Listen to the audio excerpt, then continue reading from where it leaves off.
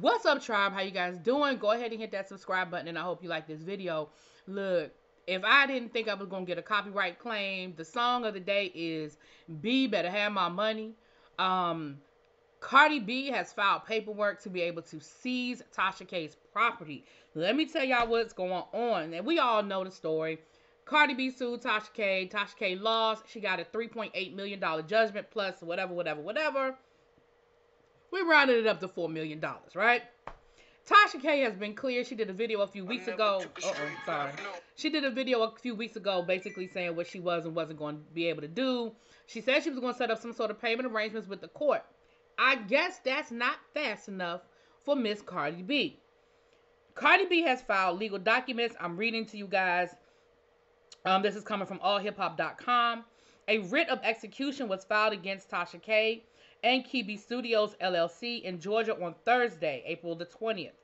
The court order cleared the way for Cardi B to collect the judgment awarded to her in a defamation lawsuit.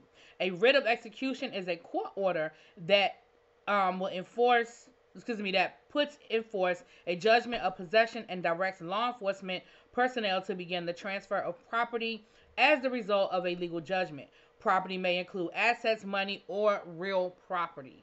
So, Cardi want her money. Now, y'all know that Tasha K is going to troll, and that Tasha K is going to be, make light of it, even though she was clear to say this is serious. So Tasha K posts on her channel and says, "Look, sis-in-law," she's been calling Cardi her sister-in-law. "Look, sis-in-law, I know you need that because work is slow for all of us right now. But right now, I ain't got it. But let your lawyers know that when I'm up, you gonna be up and stuck. You get it first dibs after the IRS bill gets paid." And then she listed her debts. You see right there? She's got Discover card, it's blurry. But anyway, I'll read it to you. Discover card, $4,500. Amex, $5,500. Back in current taxes, $111,000. She owes taxes. Bank of America card, $300. Truck, she says she still owes $54,000 on her truck. And she has her legal fees at the bottom, which is $4 million. And she put a smiley face emoji. Now, I know Tasha K likes to make light of everything, and she likes to make everything fun.